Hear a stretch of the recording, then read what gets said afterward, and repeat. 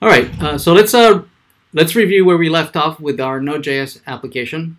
So let's see, we had created here a Node.js server. We had loaded the Express library. We had also loaded the body parser library so that we can parse JSON data that is being posted in the request. We had also configured session management, which we're not using just now. We also loaded the mongoose library so that we can connect to the Mongo database. Also notice that we're pointing to a local instance of Mongo.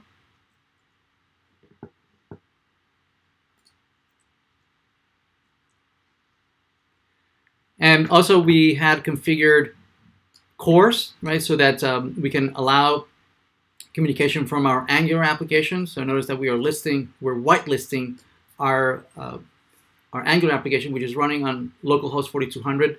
When you deploy this on Heroku, you're going to have to instead list here the URL, where the domain where your Angular is running on Heroku. We also turned on credentials so that we can post username and password and encrypted cookies. Right? But we're not using that just now. And here are some controllers that we had already built previously, right, that are exposing some endpoints to retrieve the list of questions and the list of quizzes.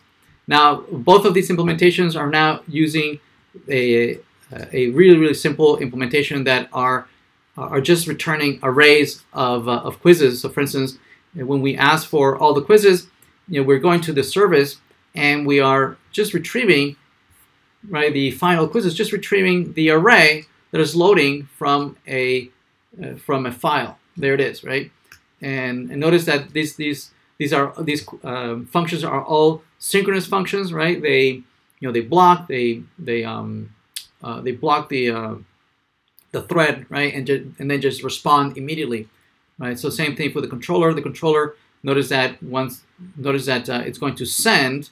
This send function blocks, waiting for this to return, right, for the array to return, and then once it has the array, then it sends it back to the client. So when we connect this to a database, the connection to a database is going to be asynchronous. So we're going to have to tweak this a little bit, right, to use instead an asynchronous API.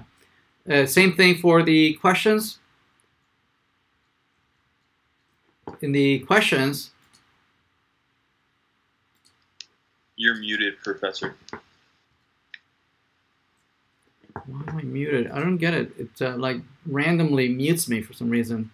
Can you hear me now? Yes. All right. So here is the server.js where we have our controller. So we saw that the quizzes is using a synchronous API, right, to retrieve this from a hard-coded array. The questions is more or less the same thing, right? When we retrieve the questions for a particular quiz, right, we see that it's using a synchronous API, right, meaning it blocks for the array to come back, and once it comes back, then it sends it as a JSON object, because this, again, the implementation here is it's synchronous, right? We are retrieving the array from a hard-coded array right here in a file. Right here, and then once we have it, to retrieve the questions for a quiz, we just filter out those quizzes that belong to a particular question, the particular questions that belong to a particular quiz, and then retrieve only those questions. Again, it's all synchronous. But when we connect it to the database, right, we're going to have to refactor this a little bit so that it uses asynchronous. All right.